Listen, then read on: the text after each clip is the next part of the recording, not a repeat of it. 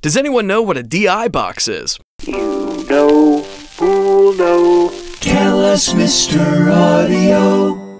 Often when recording guitars, basses, and electric keyboard instruments, the engineer might choose to use a DI or a direct insertion, also called a direct box, in addition to or instead of miking the amplifier.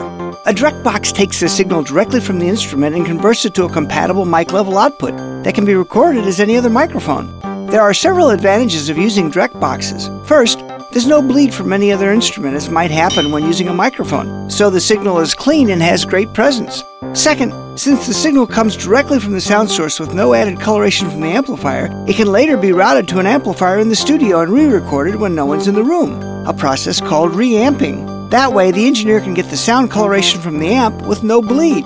Also, the direct box can be routed through amp modeling DSP to create approximately the same effect as using live amps.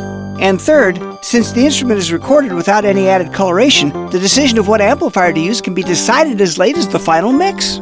Thanks, Mr. Audio. For more interesting facts about sound, visit Mr. Audio at soundimages.com.